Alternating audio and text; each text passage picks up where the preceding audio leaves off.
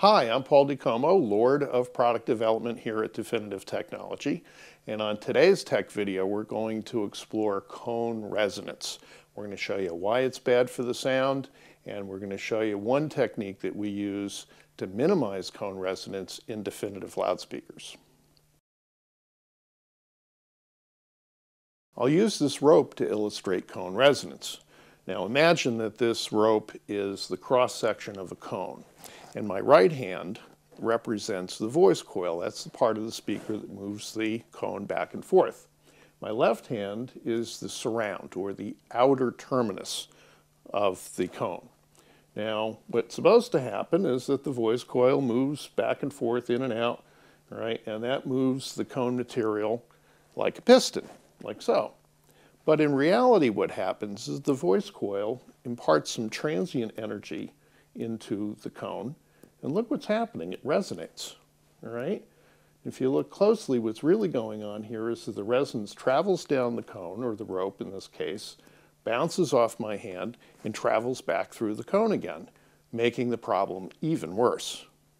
So this resonance is distortion. It's not sound that's on the recording.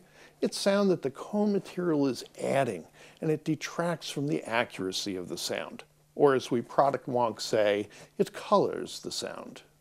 Now let's put a piece of soft rubber at the end of the rope, and this represents a surround in a real loudspeaker.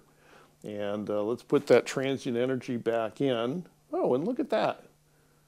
Way less resonance, because the rubber is actually absorbing the resonance when it gets down there. It's not reflecting it back through the cone again the way it did when my hand was holding it. So this is one of the reasons why we use soft butyl rubber surrounds in Definitive loudspeakers, to absorb resonance for better sound.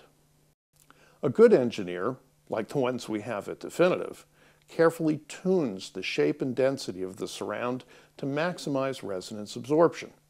In our patented balanced double surround system drivers, we use specially tuned rubber surrounds both at the outside and inside edges of the cone to suppress resonance even more effectively.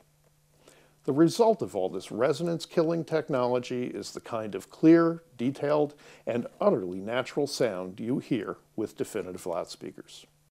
Our mission is to save the world from bad sound, one speaker at a time. For Definitive Technology, I'm Paul DiComo. Thank you so much for watching.